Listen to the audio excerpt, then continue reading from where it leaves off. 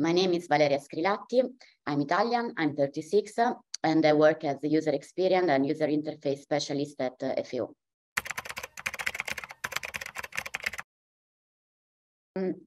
I usually discuss with the team about possible solutions to improve the user experience of a platform, and then I design mockups and high-fidelity prototypes of website and application interfaces.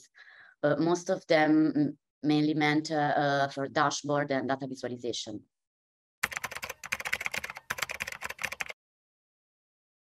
I have a background as a photojournalist, and some years ago I decided to study to self-learn user experience and user interface design.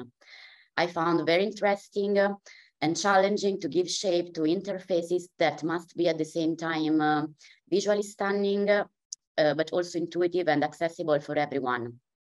And I guess that in my role, empathy and creativity are as important as the technical skills, and my previous background has been really helpful about this.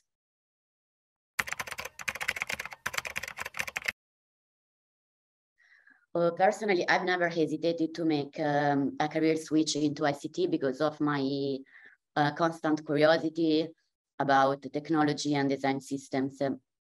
But of course, when I got the very first assignment at work a few years ago, then at that moment I was scared, I was afraid of making a mess, but at the end it didn't happen.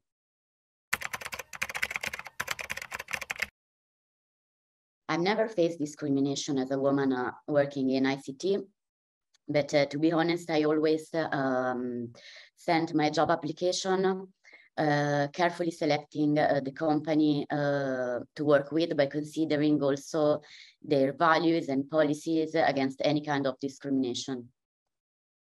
I don't want that maybe this sounds like if you do this, then you will never face discrimination, because it can happen always, but this is something that I have chosen when I started, when I decided to make a career switch.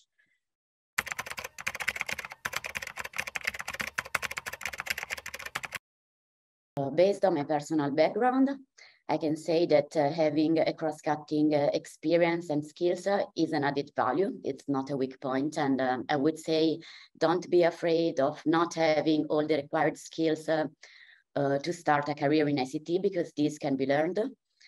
And it's easier when, let's say, there is a bunch of self-determination and interest with feed off each other.